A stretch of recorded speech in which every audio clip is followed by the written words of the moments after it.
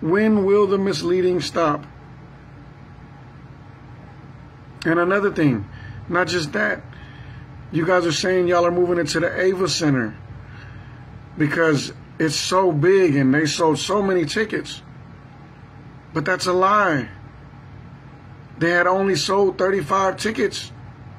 The real reason why they're moving is because they got a violation for getting a liquor license and not posting the capacity.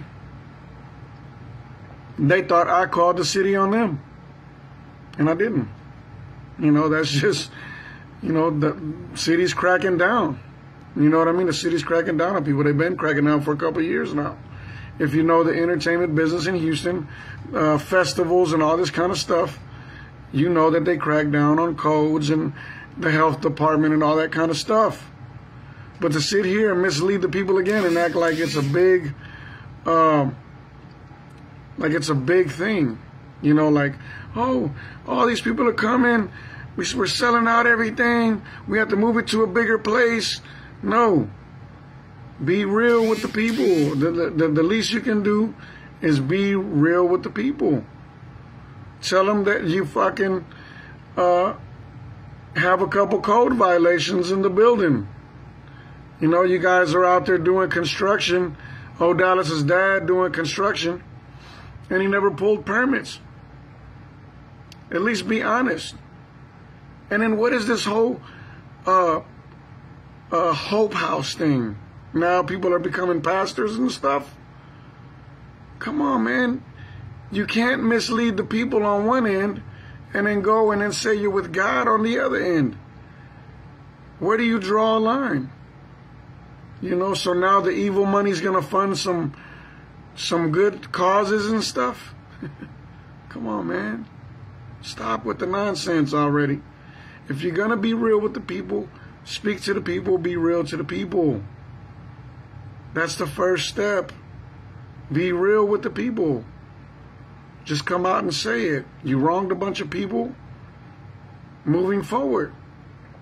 Let's move forward. If you're going to move forward, if you're going to be real, if you're going to, you know, really have some remorse for the stuff that you did, you know, if you really apologize to the people that you hurt, if you really apologize to the artists that you really didn't pay, because there's new laws that protect the artists now for streaming. It just started in January. Renegotiate these contracts. Let's get these guys paid so we can really celebrate the Day of Unity. Stop misleading these women that you're all about women and the kids and stuff. Come on, man. When do the lies stop? I swear. Y'all keep following this stuff if you want to, man. I'm good. I'm just going to stand where I am. I'm glad I came forward first, and I'm done with it. That dark cloud is past me. No matter what anybody says now, you can say all the shit you want in the comments about me. I'm past it. It's no longer going to hurt me, any of it. I'm going through my healing process. I'm good. I'm good. I'm good being me, Mo Hustle. I'm going to still do my businesses. I'm going to still do shows. I'm going to still do graphic work. I'm going to still, you know, create beats. I'm going to still produce great music. I'm okay being me. Y'all need to be okay being you. You know, if you know some foul play was done, if you know the truth now, disconnect yourselves now. Because these people want answers. The fans want answers. And they're going to hold all of you artists and workers and employees and whatever the hell you are, they're going to hold each one of you accountable. If not now, later. But if you don't stand up together, they're going to eat you alive by yourself.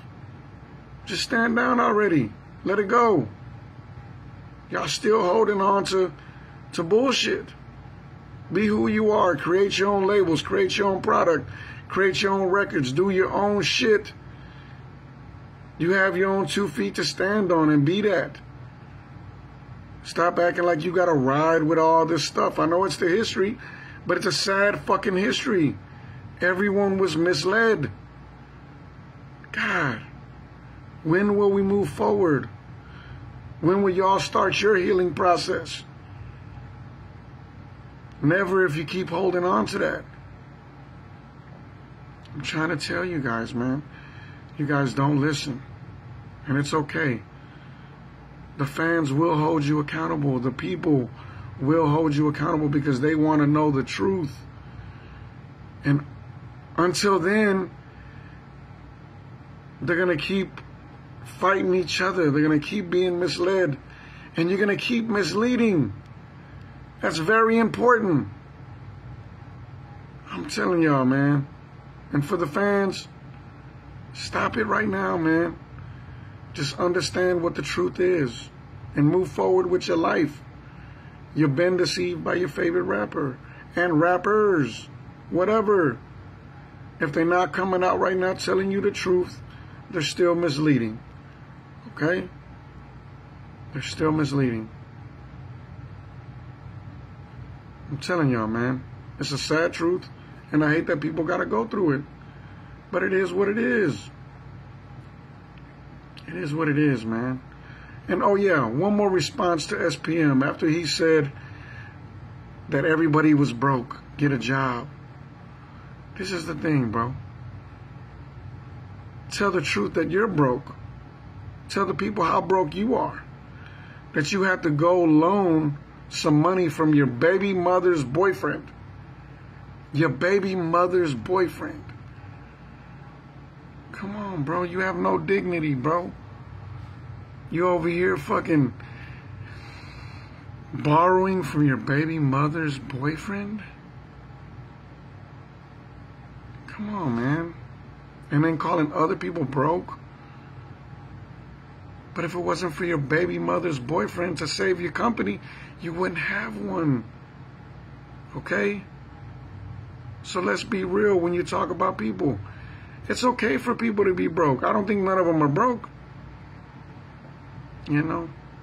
That was just one of your narcissist moves. You try to make everybody seem like they're the wrong people by misleading your fans. You have a bigger audience that follows you. But to sick them on innocent people? Come on, bro. It's okay to be broke. Even if you're broke, it's okay. But be honest with the people. You're not a millionaire. I see somebody say SPM is worth $8 million. Where? That man is not worth no $8 million. You know? He's loaning from his baby mother's boyfriend. Fuck.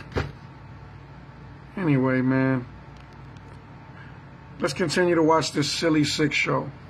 Because it's all going to be the sickest thing to go down in Mexican rap history.